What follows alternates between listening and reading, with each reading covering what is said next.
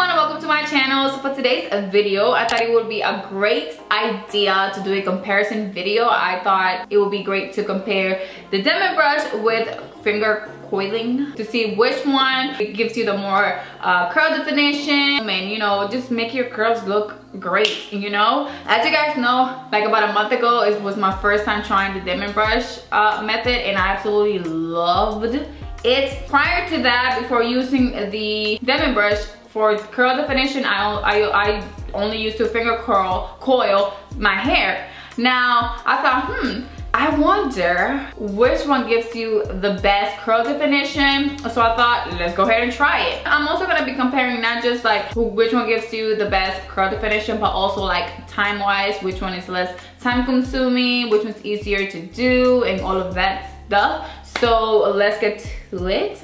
But before I get started, if you're not subscribed to my channel, make sure you hit the subscribe button and subscribe to my channel. So yeah.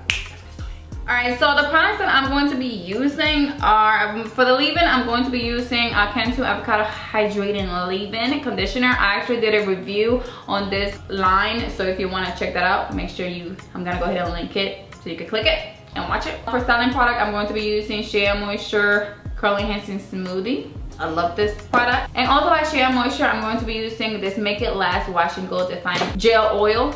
Look like this. So first, I'm going to go ahead and apply my leave-in.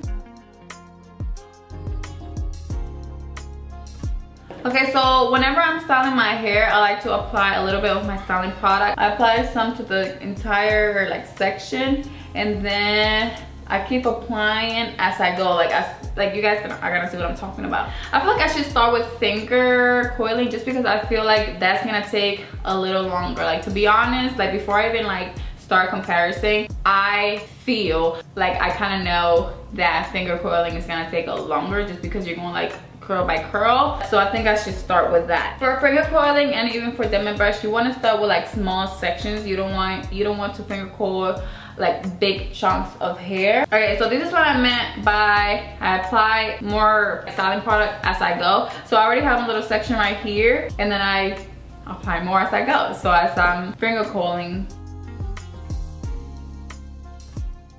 And you want to make sure that you're finger coiling the way of your curl, so like your curl pattern. You want to make sure that you're being like really gentle. Like if you're twirling it and then you feel like your hair is getting stuck around the finger while when you pull it's not like being smooth, then you're doing it wrong. Because I'm gonna show you guys, look. Oh, I'm supposed to be timing myself.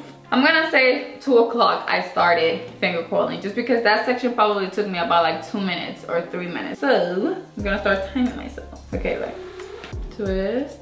I twist twice, and so it won't get stuck in that finger when I pull.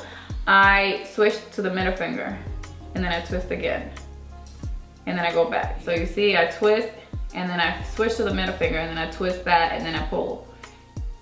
You see? Okay, last section, and so far right now is 2:09, so it's about 9 minutes so far.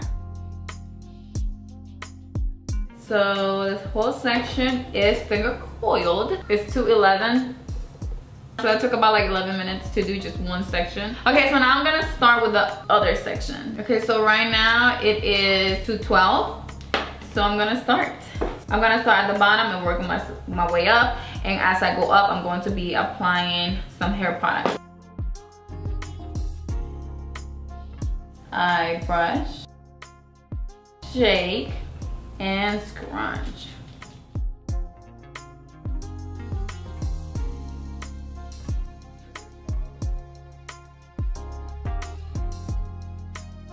Okay, all done. So before I start talking, let me see the time. It is 2:19, so that took about 6 to 7 minutes. Okay, so I'm gonna take a little bit of the defining gel like this, and with that I'm going to crunch my hair up. Alright, so now all I have to do is sit and wait for my hair to completely dry. Then I'm gonna jump back in the camera and show you guys the results and my thoughts and all of that. So yeah, I'll be right back. Alright, so I am back. My hair is completely dry. So this is how it looks before I pull them apart and start messing with it. I am going to start pulling the curls apart and see the end results.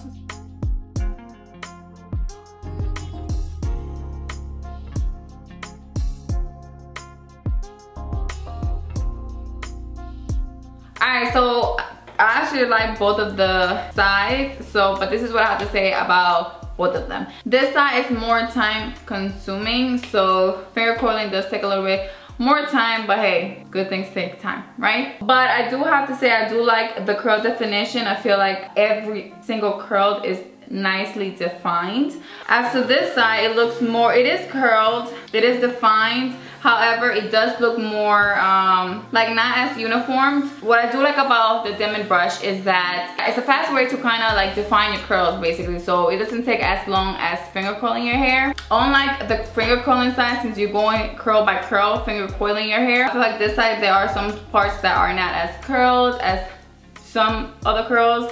There are some parts that are more wavy than the other, like especially towards the back. I don't know if you guys can see it. But I still like the finishing results. I really like how my hair looks. To wrap things up, I do like each side. Let me know down in the comments which side was your favorite. Like which one do you feel like looks the best? I feel like this side looks more natural, but this side is like so defined and nice. Each curl is just nice. And let me know also in the comments, what do you do? How do you style your hair? Do you just crunch it up? Do you finger coil it? Do you use the Denman brush, or you just put the product and go out the door? Alright guys, so that is it for this video. I hope you guys enjoyed it, and if you did, make sure you support my channel by liking this video and also subscribing to my channel if you're not already, and see you guys in my next video. Bye.